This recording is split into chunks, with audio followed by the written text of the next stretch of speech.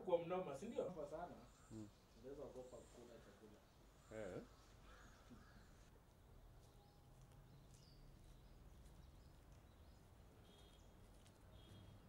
Greenpeace did a study in 2018 across the world on microplastics presence in different salt brands.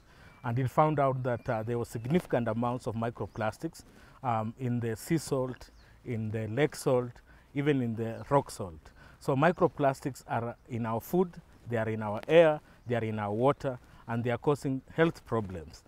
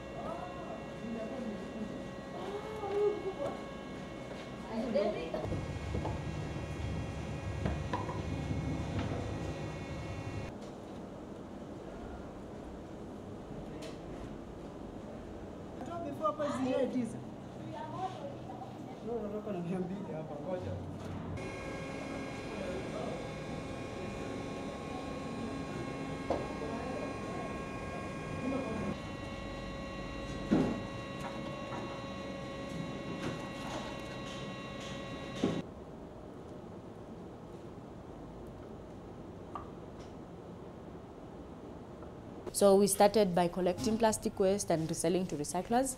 That was in 2017. Then we realized 6 months down the line, 3 to 6 months down the line, that we were collecting more than we could resell, than the recyclers could uptake. So it was that we decided what more can we do with the remaining plastic to just improve on the to do like a value add aspect, so that we can see if we can bring a product to the market using the plastic waste, and hence we started making the pavers.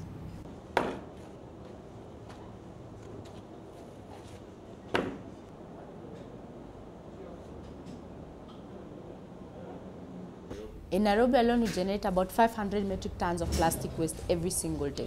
And only a fraction of this is recycled. The rest find its way into the environment and to the dump site. It is that we saw an opportunity because waste in itself is a resource.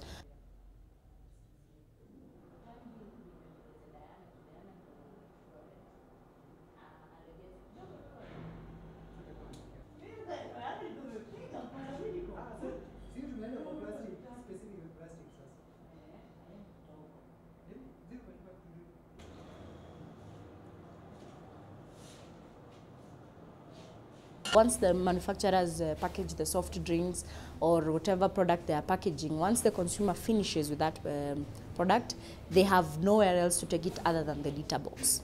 And the garbage collectors, the best they can do is sort it on the level they can and recycle that which they can recycle, that which they can't, they take it to the dump site.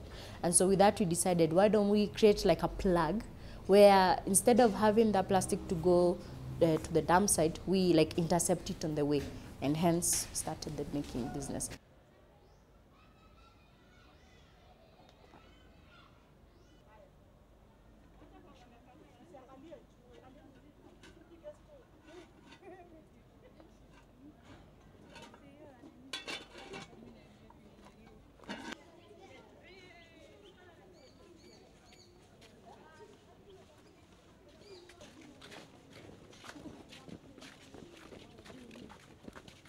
We had used the ballast before, but most of the trainees were complaining the ballast was damaging their shoes.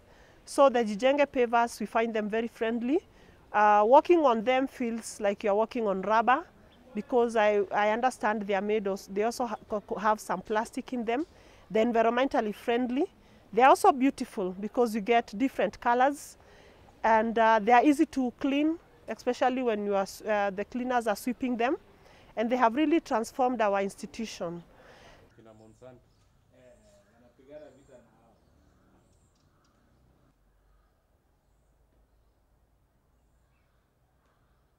there are no studies to show to what extent microplastics can affect human health, but scientists fear that it could be much worse than we think. So the solution is we need to stop producing single-use plastics, especially at the source, for us to be able to address this issue, because recycling has not worked globally, has not worked here in Kenya, and is not going to work because it is a false solution, and we do not have proper infrastructure, especially here in Kenya, to be able to effectively recycle ourselves out of the plastic pollution.